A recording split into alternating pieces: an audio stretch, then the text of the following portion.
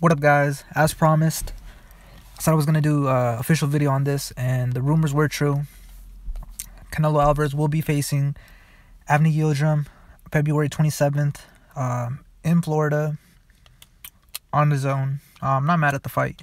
Like I said, he just fought, less than 2 months ago? So this is pretty much a free fight for us. He's still going to fight in May, which most likely it's going to be Billy Joe Saunders. If he gets past Yildirim, which he should get past Yildirim. To be honest with you, this is a Canelo Promotions and Matchroom Promotions card, so I'm just kind of interested to see who's going to be on the undercard. Probably Julio Cesar Martinez, if I'm being honest with you guys. He was supposed to be on the last one. I'd just be interested to see who else they add on the card. I'm not shocked, man. So we got the Ring Magazine, WBC, and WBA Super. So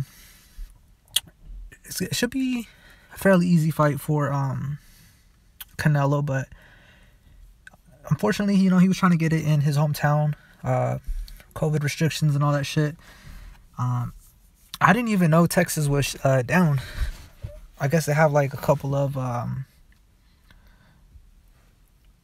spikes or whatever. I didn't know it was down, but it is. But like I said, just a little quick short video updating you guys the whole situation. And yeah, man, like I said, I've made multiple videos of this already, but we just needed 100% confirmation, which we now have.